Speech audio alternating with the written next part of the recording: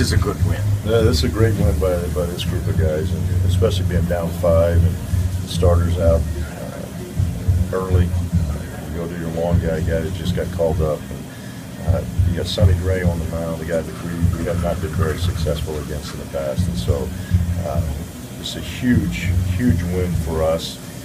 Really, just because it did not look good, but you know it goes to just another chapter in the book of what these guys are writing this year of staying engaged, just resilient.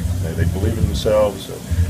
Just a huge night by Chirinos and Ruget Odor, as well as Nick Martinez, to be able to settle things down, even though he gave up the early hit to Burns when he came in. We gave up the 2 runs there, but he seemed to settle everything down with the pitch mix. He was able to pitch in, use his breaking stuff. So it's all in all a great night for our guys. Yeah.